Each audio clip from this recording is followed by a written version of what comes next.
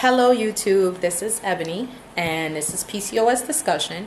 Today I'm going to be speaking about Metformin, which is a drug that is used to treat PCOS. PCOS I spoke about in another video, and if you're not familiar with it, you can go back to that video before you view this one, and then you'll, so that you're brought up to date. However, Metformin, also known as glucophage, is a drug that is generally given to people with type 2 diabetes.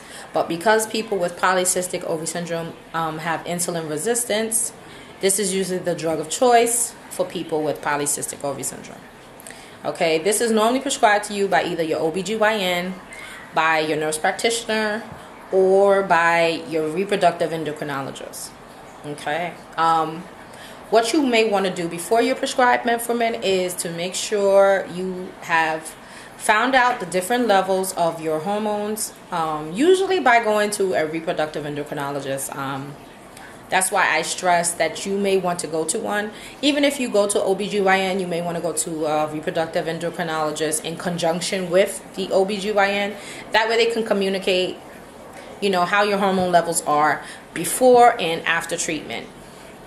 Okay, and generally they will bring you, in several times during your cycle. I'll speak more about a reproductive endocrinologist at another time, though, so that you know what to expect. As for the Metformin, it is given in several different dosages, and again, like I said, in regular or extended release form.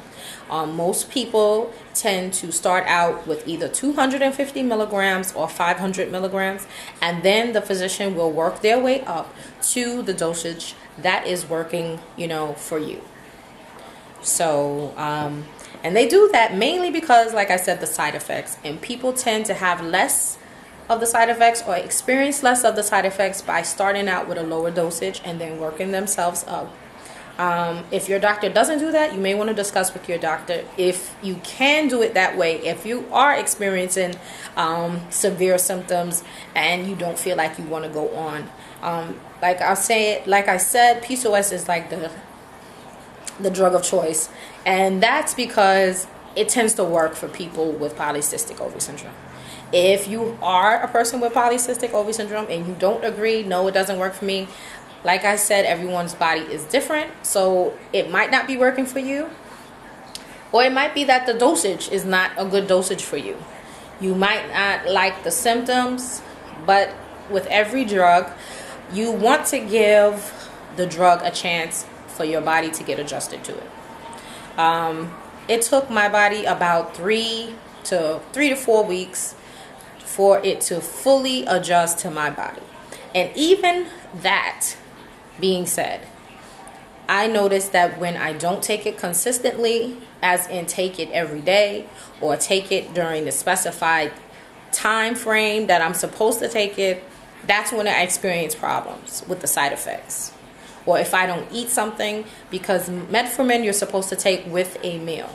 Now, someone asked me about what do I mean by with a meal before, and for me, when I say with a meal, I eat my food first, finish my food, and then take the pills.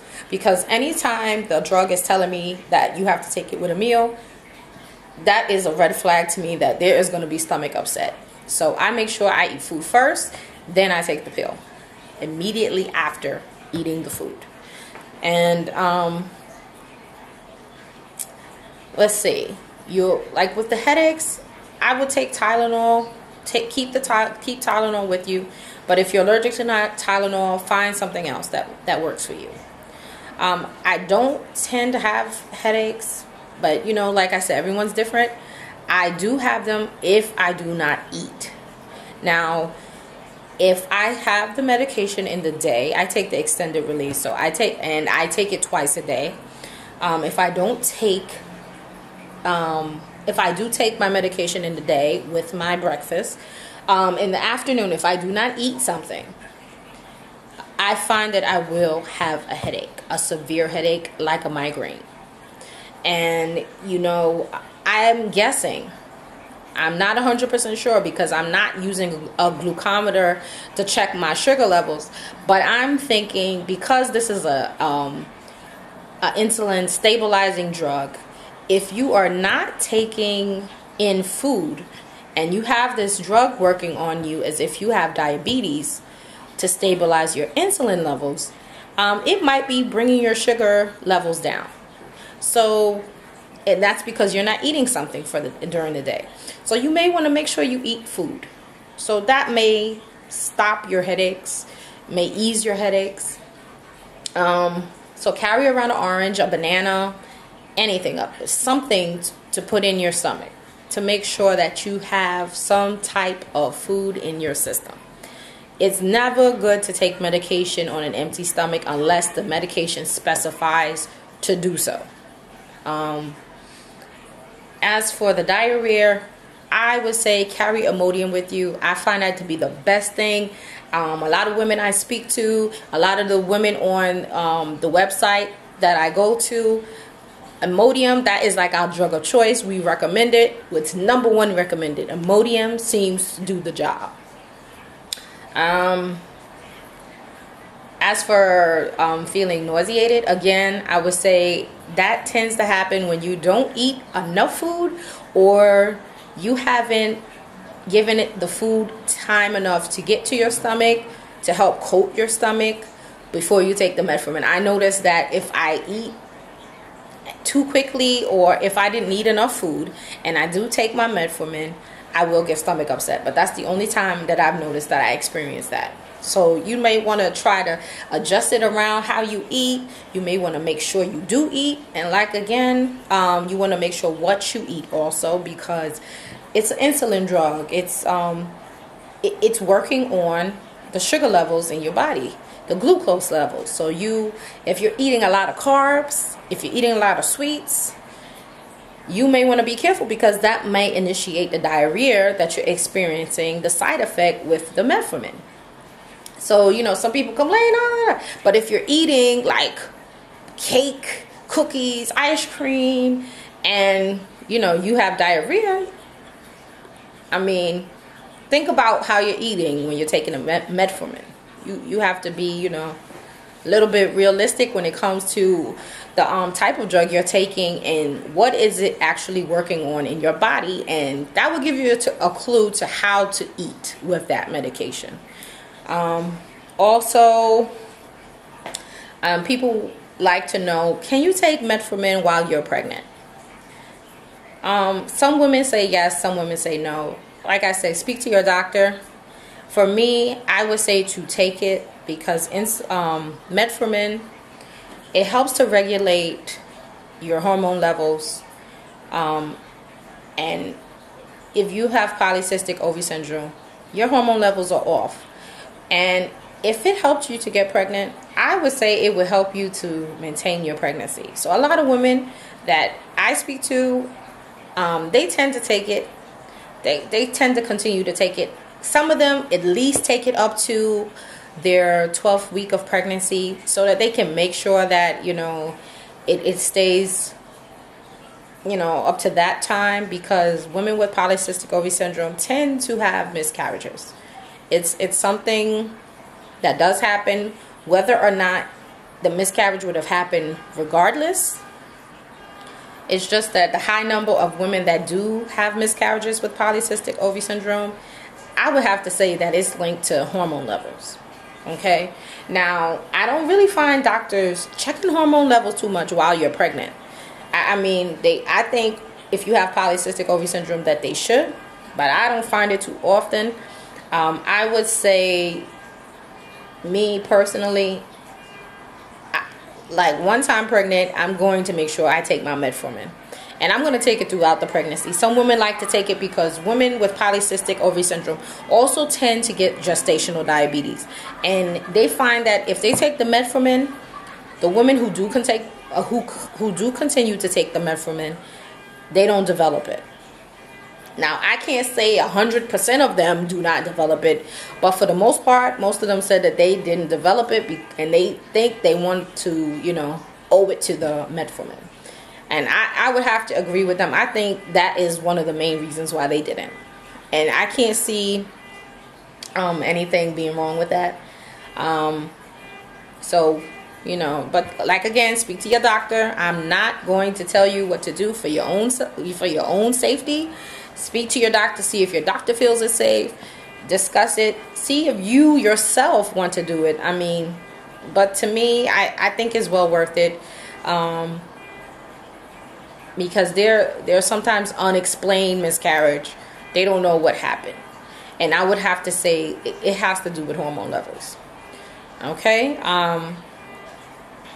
Like I said, Metformin, you need to take it consistently every day at the time you're supposed to take it. At the same time you've taken it, you know, be consistent and give it a chance to work with your body. And it tends to be an okay drug. If you just monitor yourself, it might help you to lose weight. It will then help you get regular menstrual cycles. It will help you to ovulate. It will get rid of the little fuzzy hairs you may have on your lip, your chin, anywhere you have. I won't say get rid of it, but it will help to minimize them or make them appear smaller, skinnier, not as thick.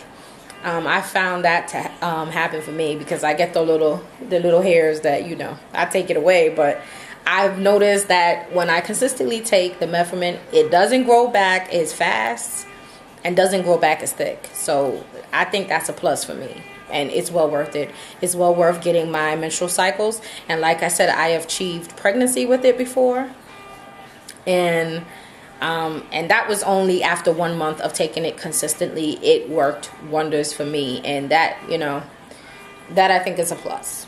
So I know that the next time I achieve pregnancy, I will make sure to take the Metformin throughout the pregnancy. Okay, but like I said, it's up to you. But just like I said, people have problems with Metformin. I would say give it a chance. If you've given it a chance and you've only lasted like about a week, and you was like, oh, forget this drug, I can't take this diarrhea, this headaches.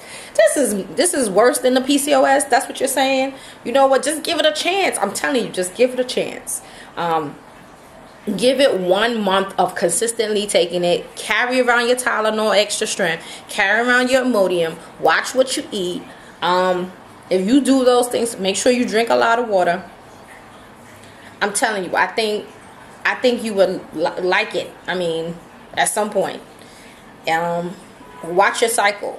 See what's going on, and ask your doctor to check your levels and know what your levels are, because a lot of people, you know, you get all these blood tests, you don't know what your levels are.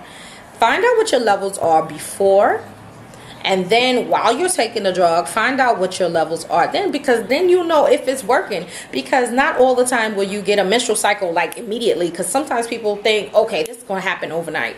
No, it may have happened immediately for me, and it may have happened immediately for me that time, but this time may not. But you know, everyone is different, their bodies are different, but the only true way to know if it's working for you is your blood test. Make sure you know your levels, ladies. Okay?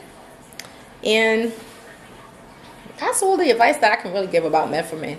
I think I covered like most of what I could.